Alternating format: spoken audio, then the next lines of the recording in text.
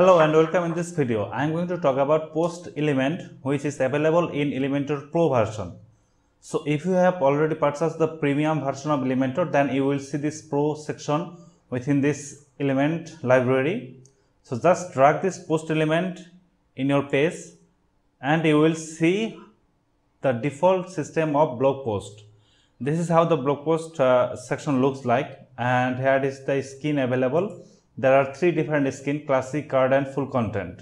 In this video I am going to use this classic section, and if you have the Elementor Pro license, then you can play with all of these options too. From column you can use minimum 1 column to 6 column for your blog page. You can define how many posts you want to visible in your page. I have inserted 6, and if I make it 8, then you will see total 8 posts. And if I place it in 4 column, then you will see 4 column and 8 posts. Then image position. If I select right, then you can see the image is on right, and if I select none, then the image is gone. And let's select top for this video.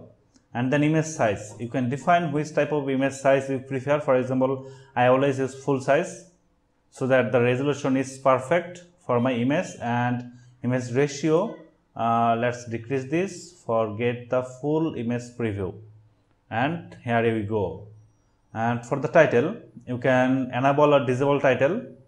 Then the metadata, you can define what metadata you prefer to showcase in your blog post. For example, let me select time, and you can see the exact time when I have published all of this post. And that's all about this layout option. And then query. The query basically stands on the filtering system.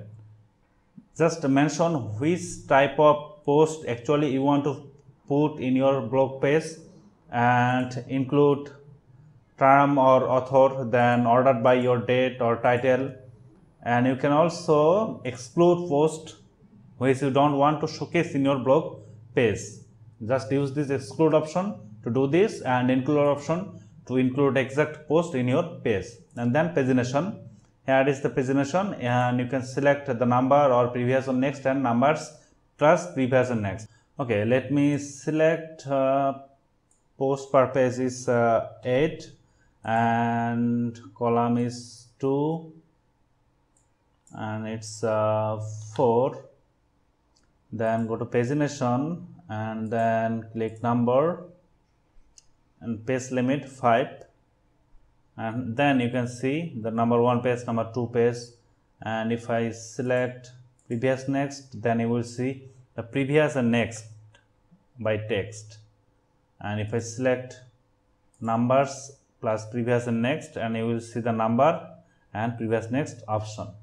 This is how the post of Elementor Pro work. And if you go to style, then you will see the column gap, alignment, box style, image style, and content pagination style too.